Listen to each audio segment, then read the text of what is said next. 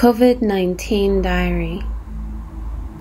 At the grocer's, a grandmother picks up every lettuce head before deciding on cabbage. In line at the butcher's, a suited man stands at a hair's breadth.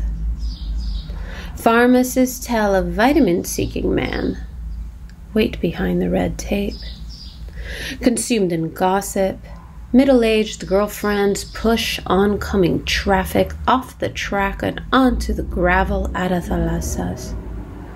Clans of school kids lounge on park benches, sharing YouTube clips of hamsters, gangsters, and skaters on their iPhones. Domestic workers chug beer and turn rowdy at the So Easy on Armenias at 3 a.m. A neighbor checks in. Our paths have crossed just once. She offers to buy groceries. I tell her we've left the city. Here, purple cress charges the limestone cliffs.